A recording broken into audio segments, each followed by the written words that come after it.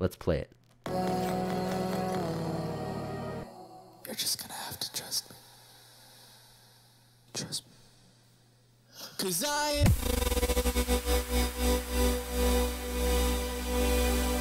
every word I say, I just can't.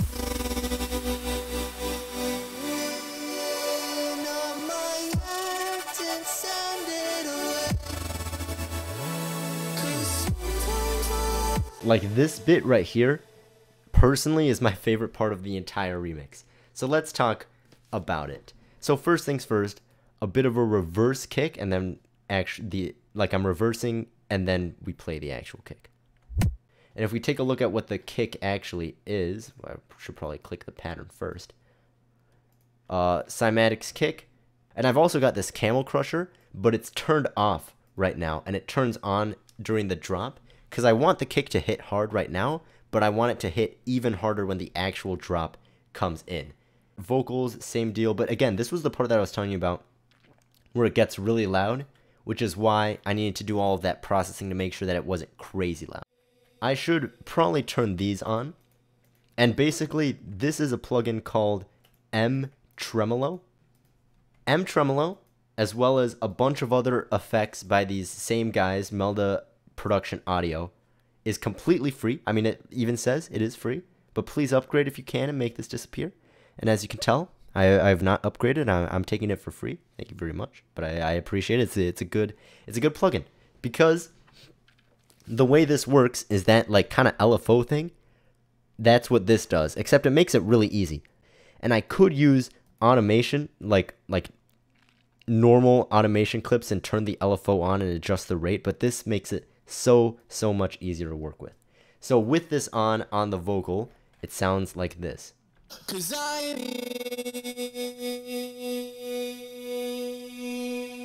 And I just love that effect of where it starts off really fast and slows down. And I hope you guys dug that as well, I should say. And then we've got these chords.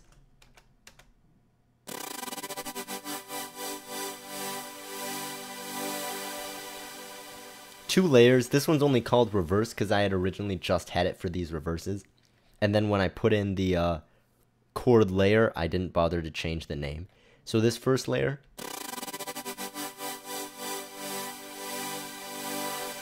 I bounced out for a CPU's sake. And it's probably not even going to work when I try and play it, but we'll see. Take a look up here and see how funny it gets.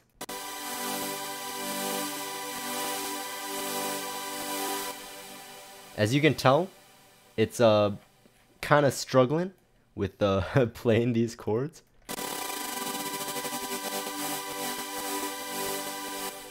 I don't know why the CPU isn't saying like 120, because it's clearly struggling. So I mean, I don't know. But luckily I've bounced them out so I can play them.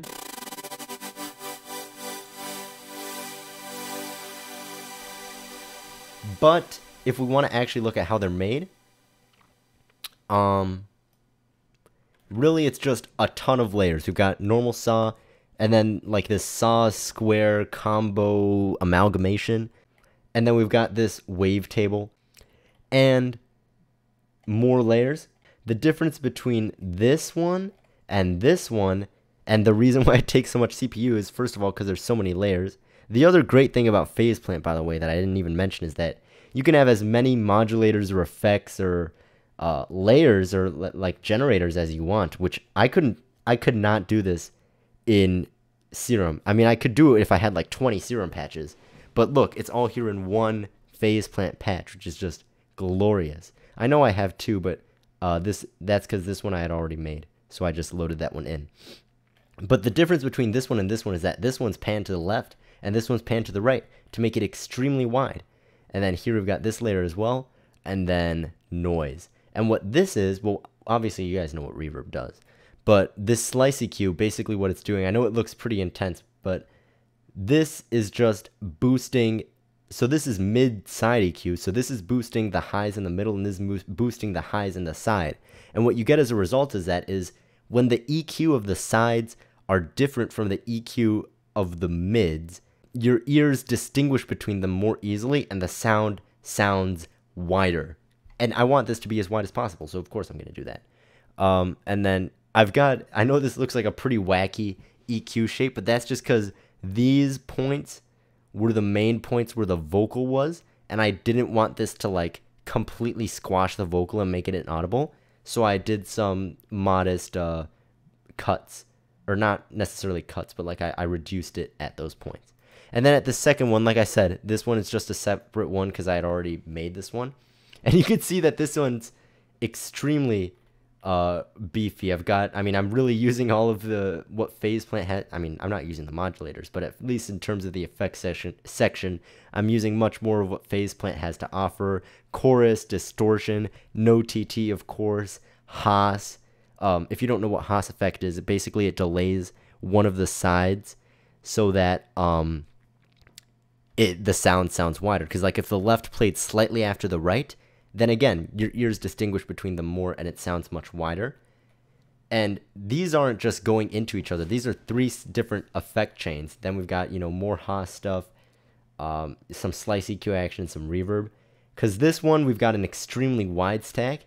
This one is in mono, or at least was originally in mono. I've got Haas in it, so not anymore. But what I mean to say is that there's no detune, right? And these, unlike the other one, there's no wavetables or anything. It's just saws and squares and a triangle here, a few triangles. And then I've got this one where it's up another octave, and then up another 2 octaves, and then noise. So you can see why my CPU is having trouble, right? Because this is no joke. So you know that I'm putting as much as I can into these chords because I really want them to be extremely wide.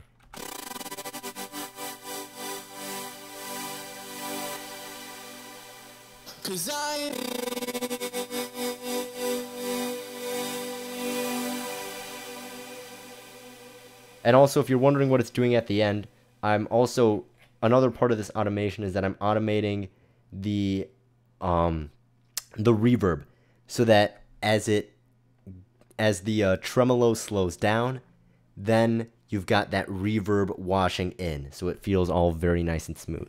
And then this other layer to the chords. Oh, yeah. This other layer is not actually a layer at all. It's for the vocoding, so I'll talk about that when we get to that part. Then we've got, of course, the bass.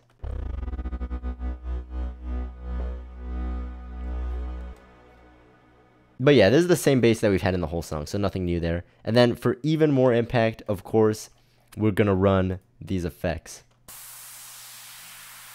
This one's the one that we've seen throughout the entire song, that sweep down, except I've pitched it up, because normally it sounds like this, and here it sounds like this.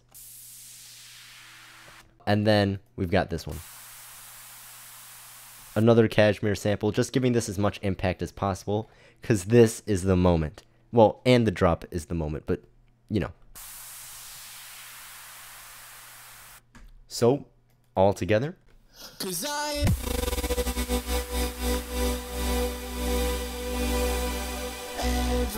word I say, I just can't. So now let's talk about this.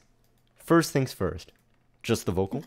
Every word I say. And here, this is feeding the note information to the vocodex. And I know it looks like I've got a lot here, because I do. I've got the vocodex, of course. We're going to have that. Some wacky EQ. I'm sure it's because it sounds good. Wave shaper, pulling that up.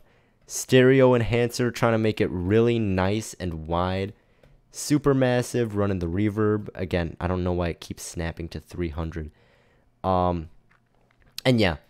So then this with the vocals, you're going to hear actually, let me just even take out the normal vocal so that you only hear the vocoder. And this isn't just for this section, actually. This vocoding goes on throughout the entirety of this.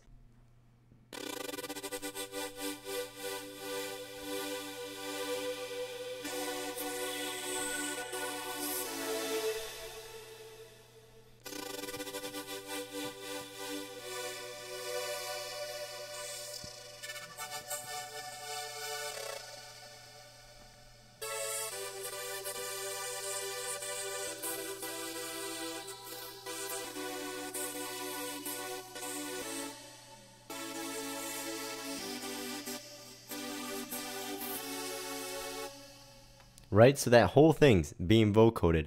And if we look at what I'm actually feeding into the vocodex, it's really, really simple. It's just detuned saw with no TT, because I mean, it's a sound, so obviously it's going to have no TT on it, am I right? And when I play it with the vocals on it, then you can hear kind of how they mesh together. 'Cause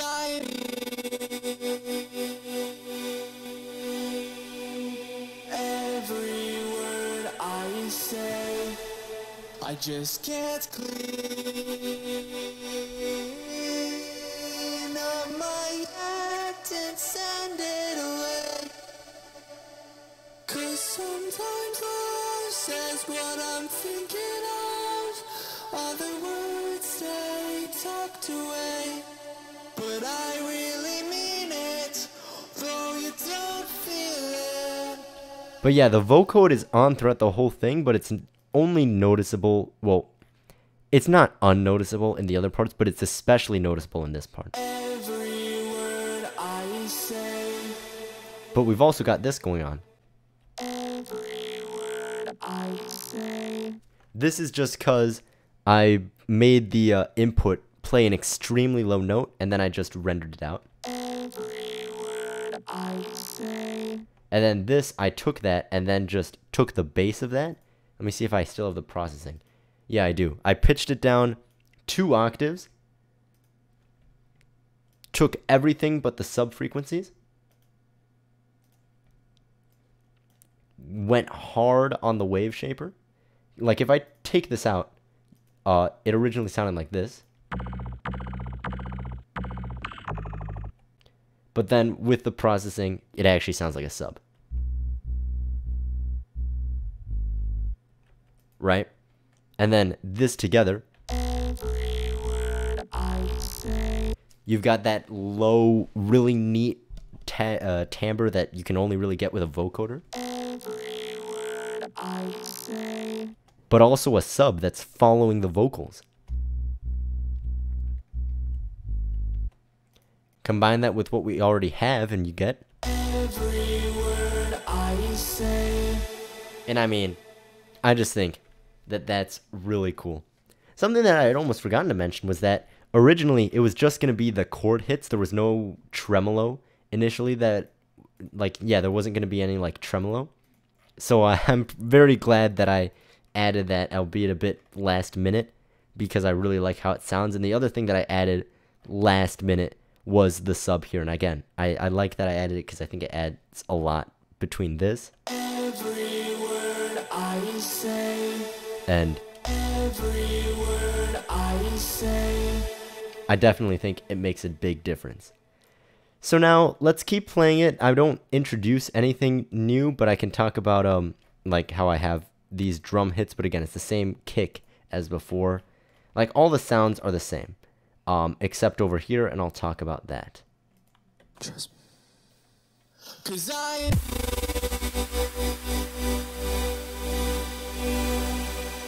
every word I say, I just can't clean up my act and send it away. But one thing that I realized, wait, there's something else that I need to talk about, is this. Basically what this is doing is I've got this filter on here that's doing a high pass, but since I'm turning on the resonance, it's picking up on like certain like pitches that give it, and it's kind of like accentuating those, just, you know, making them pop out a lot more, which is bringing in, you know, newer kind of like melodic, like newer kind of notes are becoming more prevalent, which gives it kind of like a new sound melodically. And if I leave this up here, you can see visually what it's doing. Clean up my act and send it away. Right? So by turning this this Q up, the resonance up, you can see, especially here, Act and send it.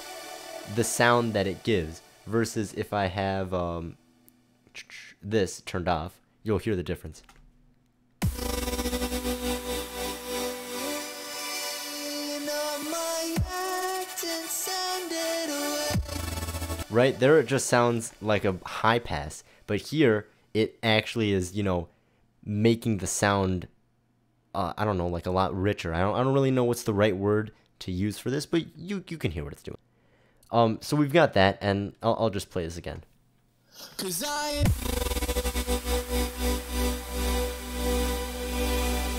every word I say, I just can't. No, my accent sounded away. 'Cause sometimes love says what I'm thinking of. All the words say tucked away, but I really mean it.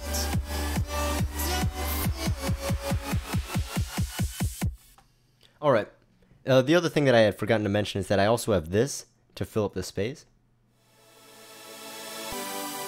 Right, just having it reverse back, you know, that reverb can really help fill out some of the empty gaps. The other thing worth noting, I mean, we can take a look at the chords. Here you can see that after this point, the bass never gets in the 2 octave range, or however you would call it. So this is high for the sub, like it doesn't really punch there, but that's intentional because if I make it not punch as hard here, then when we hit to the drop and it's actually in its proper place, then that's going to hit a lot harder. So I can keep the sub, but by making it higher, I make the drop more impactful. It's kind of a similar idea of not introducing the sub in the intro, except I actually have the sub. It's just not at its full potential, right? These drums, I mean, it's the same kick, just going faster. There's no like snare or anything that's doing anything. It's here. It's just the kick for the drums.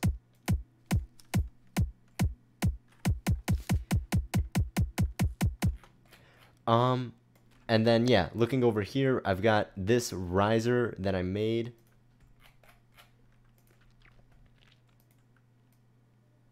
And it's just it's just 3x oscillator just pitching up. So I mean, I probably shouldn't even say that I made it. It's just pitching up a 3x oscillator.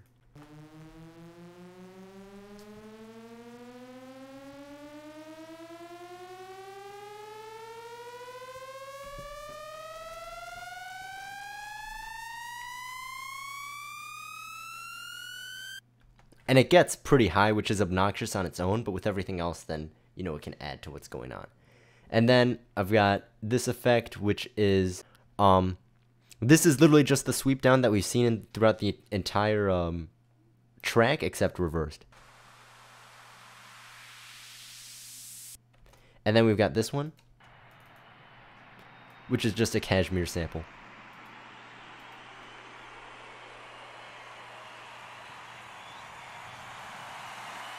Where it's like a white noise mixed with a crowd cheering, which, you know, it's pretty nice. And then finally, we're on the drop. It's been a 3-hour recording so far, and we finally get to talk about this part. And before I even play it, I'm going to tell you right now. When we take a look at the chords that play here, I think it's these? Yeah. Look at this. Look at how beautiful this is. This is the 1 chord. This is the harmonic resolution that I've been talking about this whole breakdown. It's here. We finally got that resolution, and I wanted to make it as satisfying as possible. So yes, we got a huge impact here, but I mean, how long was it? 4 minutes nearly. Of teasing you, talking about, you know, getting real close to doing that resolution at one point, kind of resolving, but only with like 1 note and not like the whole chord, right? But then here, I mean, you've earned it for listening this far. I'm giving you that resolution, and I'm going to try and make it as satisfying as possible for you. Let's play this drop.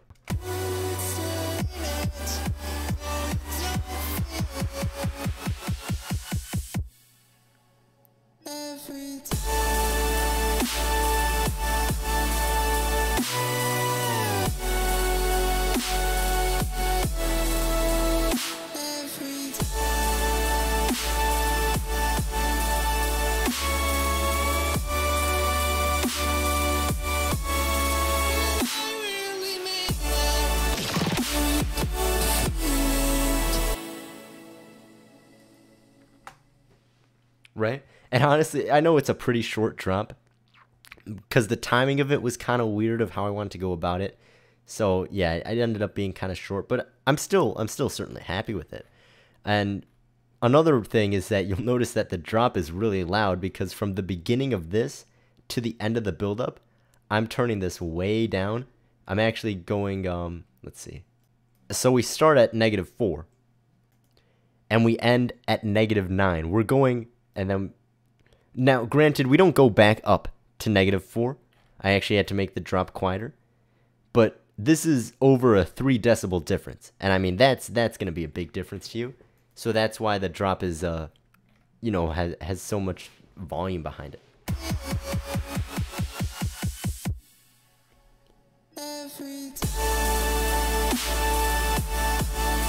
And boom, that glorious, glorious resolution. Now let's talk about this drop, all right? Starting with the drums, kick is the same as before, but like I mentioned, I'm turning on that camel crusher. So before, after, a lot thumpier. And if we play the whole thing, let's talk about the snare. The snare has 2 layers. First one's just a cymatic sample, but a ton of processing without any of it. Right? And if we take a look at what we're doing here, first things first, bringing the highs up. Then giving it a ton of reverb. Before, after. Right? That's a lot of reverb. Then distortion. Then more EQ, just shaping the sound a little bit more. Leaning into that kind of peak there. And then finally just a wave shaper to keep it below that 0 decibel mark. And then we've got this other layer that I use a ton as well. I know I used it in Restless.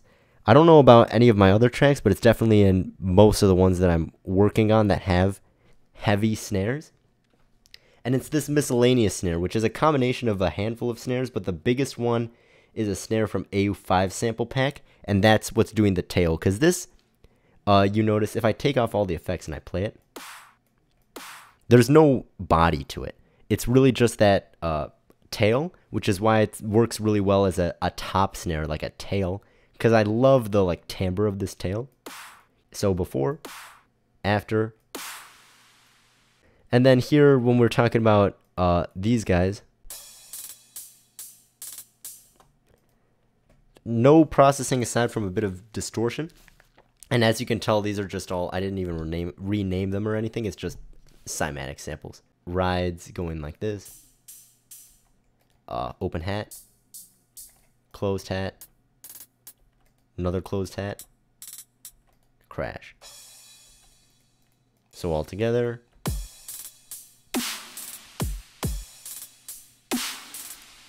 And then this one's different as well.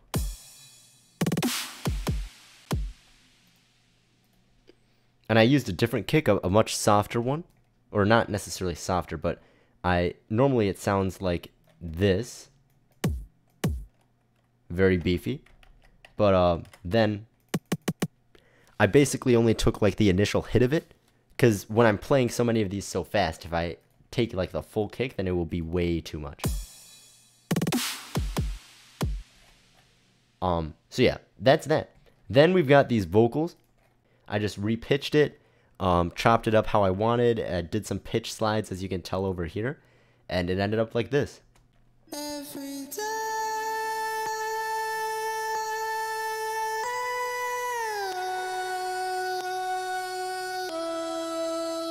Every day.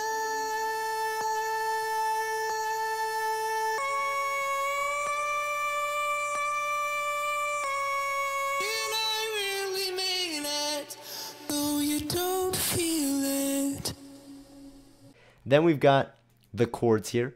I mean, I've already gone over the chords, but I'll just play them. And then, again, reverses to fill the gaps.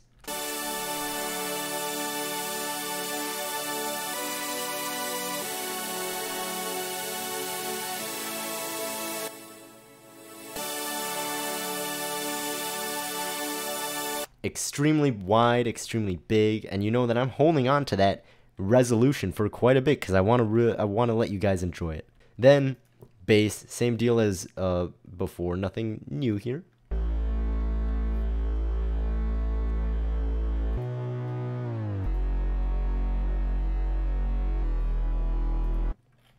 And as you can see here, like I said last time in the build-up, by the end of the build-up, it was never going below the C sharp 3. But now that I'm bringing it down to, you know, like the A, F, E, it has much more thump. And that helps it shine much more because we didn't have that in the build-up. So, you know, it has even more impact when we bring it in for the drop.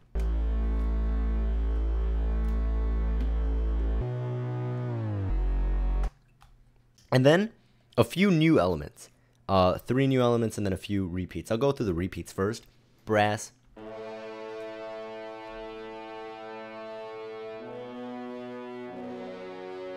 Right, just doing its thing. And these effects. Again, this is our good friend, the Sweep Down 10, the one that I've been using throughout the entirety of this remix. Then we've got this guy that I hadn't used before. It's just a cymbal crash, also from the Cashmere pack. And then this one. An exhaust, which I might have used before. I don't remember. Then we've got this violin, which I know we used a violin earlier when we layered it with the cello in the second chorus. Remember that? But this is a different violin. Without processing, sounds like this. And then with processing.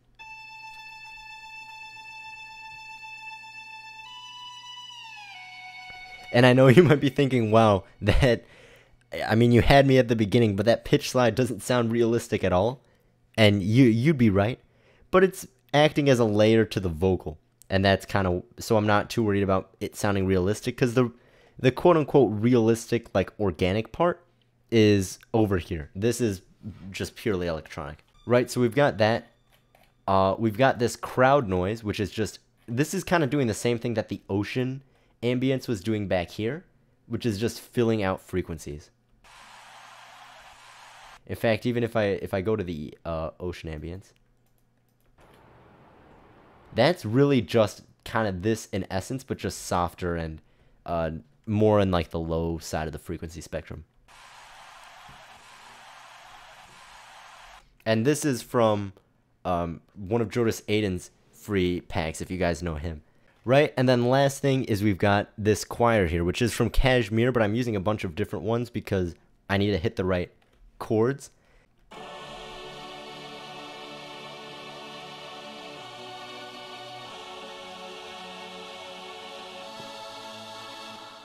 And I mean, it just acts as a really, really nice layer, because with the chords by itself,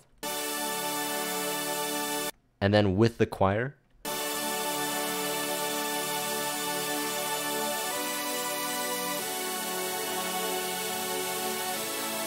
definitely filling out on like the mids. And yeah, those are all the, aside from this part that I'll talk about in just a moment. But otherwise, those are all the elements.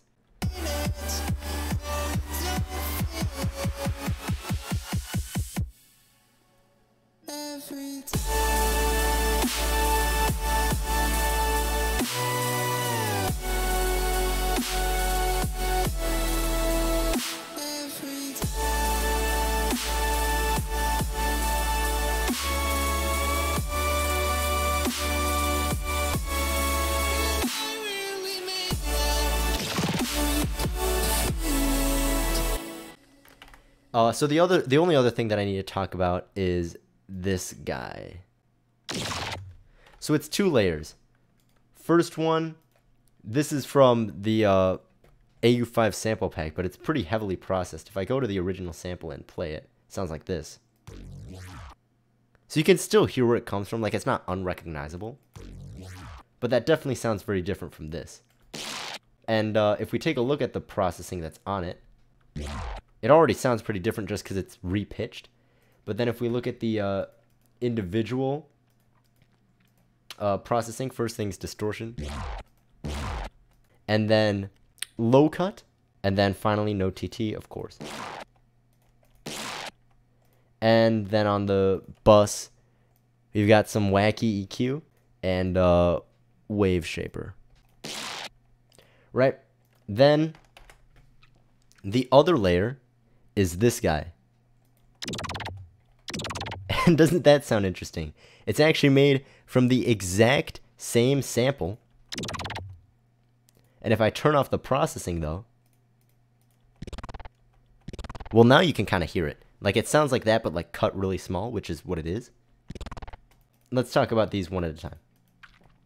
The first one that's making the biggest difference is definitely the Vocoding. Without it, and then with, I mean, completely changes the timbre. It's not, normally when you think about vocoding, it's like, okay, we're taking this one sound, and then we're taking these chords, and then we're making that sound follow these chords. But this doesn't have any of that. There's no modulator, there's no carrier. It's just the artifacts of the Vocoding imprinted onto this growl. And I think that, you know, it doesn't always sound good, but I think for this one it sounds really cool. Then we've got this frequency shifter. I don't know if you guys knew this, but FL Studio added a frequency shifter. This is one of their newest plugins. It's not making a huge difference, but I mean, that's there. If you guys want to mess around with it, get some cool results. Obviously, no TT is the solution to all things. Except not fully, because I still wanted to add some distortion, bring some of that crunch back. Yeah, when I turn these back on, you get a very nice, clean sound. That sounds really cool in my opinion, at least. And for this one, if I tell you this comes from this, I mean, that's pretty different. That's certainly transformative. And when I put these two together, here's just this one. And then together. And yeah, that's it. That's the entire drop. It's not the entire track, because I still have to talk about this. But that's the drop for you.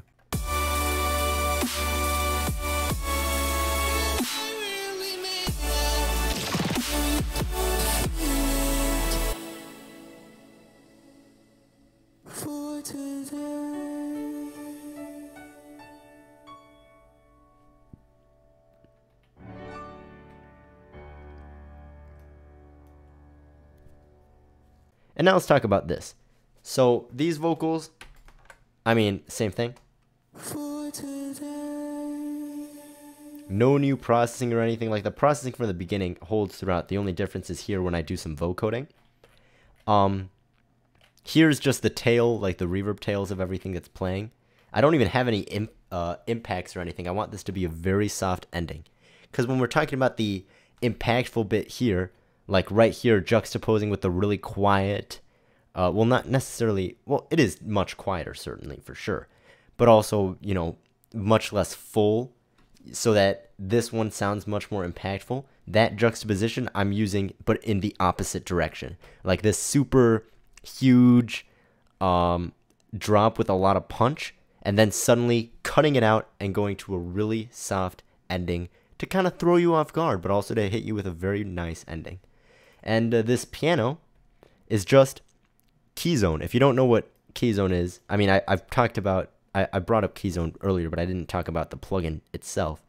It's a free piano plugin, and probably the nicest free piano plugin that I know. I like the Labs soft piano as well, but Labs isn't a piano plugin. So as far as free piano plugins go, this one's probably my favorite. It has a pretty, I mean, it's not perfect or anything, but I think it definitely did the job for this outro here. And as for this, I know it seems like a kind of crazy MIDI,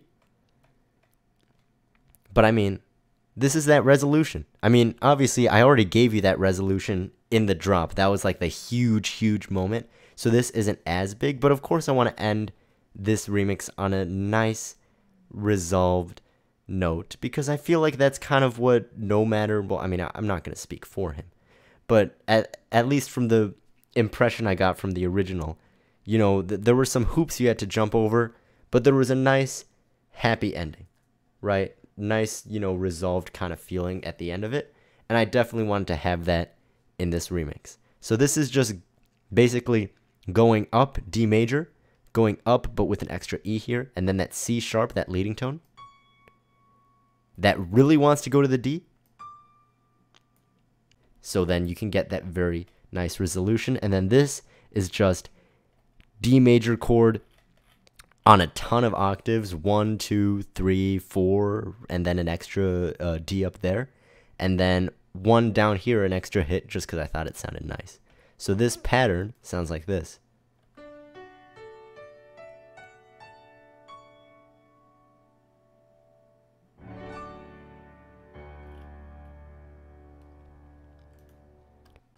And boom, that's the entirety of the remix. I mean, at least I hope that there's not anything that I meant to cover that I forgot to. If you have any questions or anything, let me know and I'll respond to them the best I can in text format or in the comments.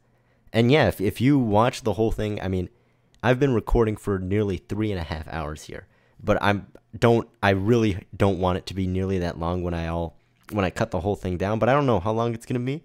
But if you watched the whole thing, I mean, you're a legend.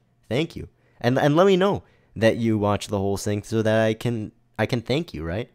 Because I appreciate that a whole ton. And if you really enjoyed it, please let me know, and I'll do more of these when I release more music. And yeah, I mean, thank you. I know I've only put out 2 tracks this year, but I can promise you I'm working on a lot of new stuff. And yeah, here's to hoping that I'm able to get a lot of stuff out next year. Cause yeah, I want you guys to be able to hear the stuff that I'm working on. I just want to make sure that it's, completely dialed in before I put it out. Anyways, thank you guys so much, and until next time.